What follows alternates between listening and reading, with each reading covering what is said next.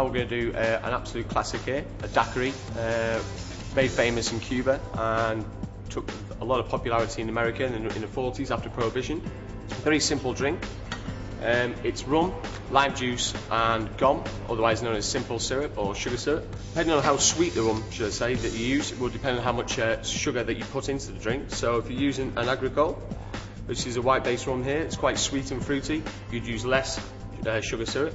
Using your average rum, which has been distilled into oak barrels, then you use around about 20 mils of sugar syrup.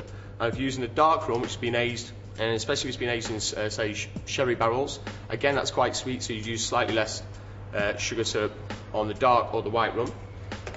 In this bar we use Mount Gay, is obviously a middle-aged rum, so we're going to use just a touch of gum syrup. So we start the mix off. It's a sour drink, and therefore it should be short, sharp and slightly sour. So I'm going to use around about 30 mils of fresh lime juice.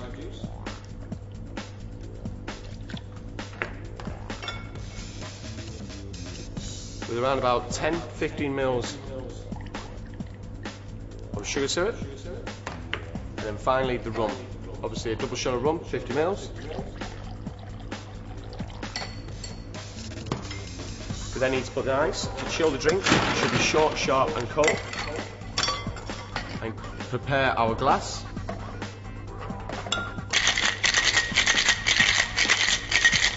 Shaking the drink.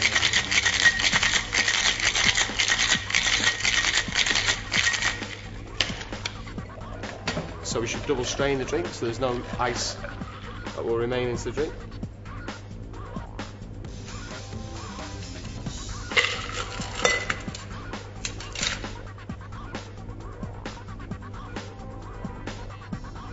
Now, garnish for the daiquiri, if it's a classic, it's simple, there is no garnish. If you want a fruit daiquiri, a flavoured daiquiri, then you would possibly put a garnish of the fruit that you flavoured the daiquiri with. If it's strawberry, put a strawberry on there.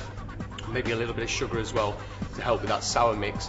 But traditionally speaking, daiquiri can be just plain, no garnish, or if you like, because lime is the predominant sour flavour, a lime wedge on the side. There you go.